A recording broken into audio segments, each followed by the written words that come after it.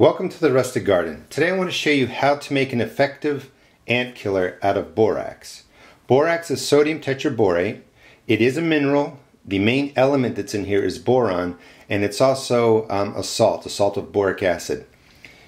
However you want to look it up and research it, sodium tetraborate, borax, is what kills ants. Now you can't use straight borax, the ants won't eat it. If you look online, you're going to see a lot of different recipes. Some recipes call for a 1-to-1 ratio.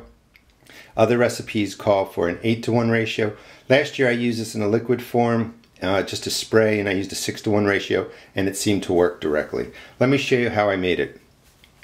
What I'm going to do is stick with the recipe, like I said, a 6-to-1 ratio of sugar to borax. If you notice it doesn't work for some reason, you can then maybe go to a 3-to-1 ratio, or maybe put in another half a tablespoon. But this is going to be 6 tablespoons sugar, 1 tablespoon borax. And it's always best to start with less and work your way up.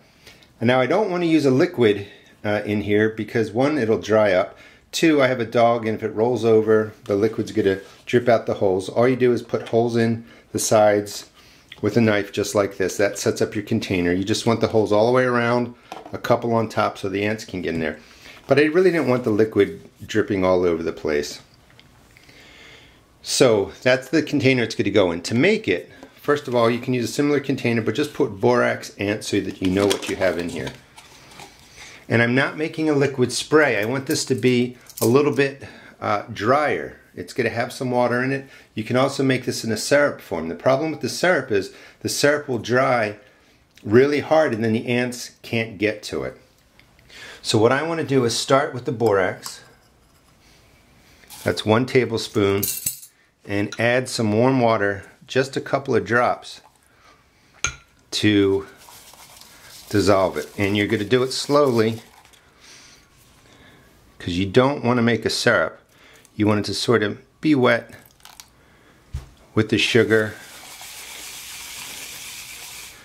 And even when that dries, it'll be harder than table sugar, but the ants will be able to break it off. So you want a consistency like that.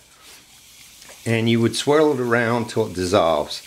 The key is that the ants need to eat the sugar and the borax and get it into their system, and that's what will kill the ants. It can even take this back to their nest. Other ants can eat the sugar. And I can hear it's a little bit sandy sounding. You really want to swirl this until it dissolves, but to save time on the video, I'm just going to go to the next step. Now the next step is to add the sugar. Don't add all 6 cups in, or 6 tablespoons in first. Just add 1.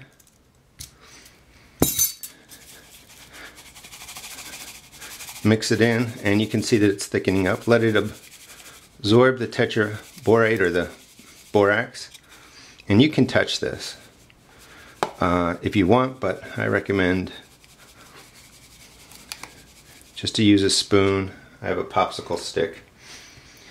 So that's 1 tablespoon. Put in your 2nd tablespoon. And again, you're not making this into a syrup. Some recipes call you just put in the 6 tablespoons of sugar, 1 tablespoon of borax, half a cup of water, and that's your solution. That's great if you want to spray. But for these containers, you want it to be something that dries out, but the ants can eat, and this way it can sit in your garden for a long time. Alright, so by the 3rd tablespoon, you're going to have to mix it up with a popsicle stick.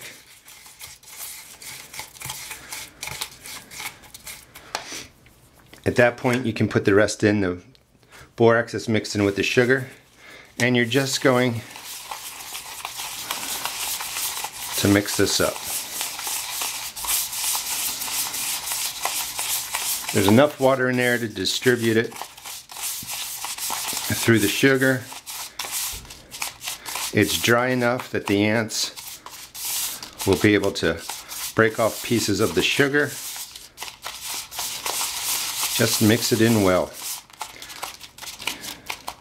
So this is your bait. Again, it's a 6-to-1 ratio. And you slowly add in the sugar. And then all you do for your bait is drop it into your container. I would chop it up into little pieces.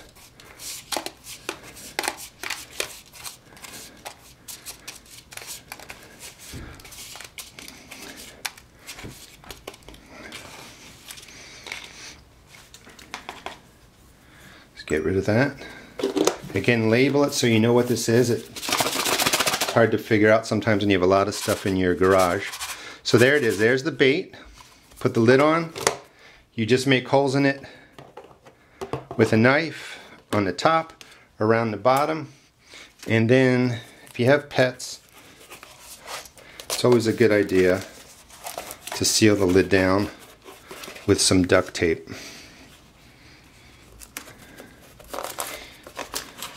Now with the holes in the top, when it rains, some water will get in there. It will dissolve the sugars, and this can be an ongoing bait for quite a while in your garden. Hope you enjoyed the video. This is a great way to make a proven ant insecticide out of borax. Please check out my blog at www.therustedgarden.blogspot.com and also check out my YouTube videos. Thanks.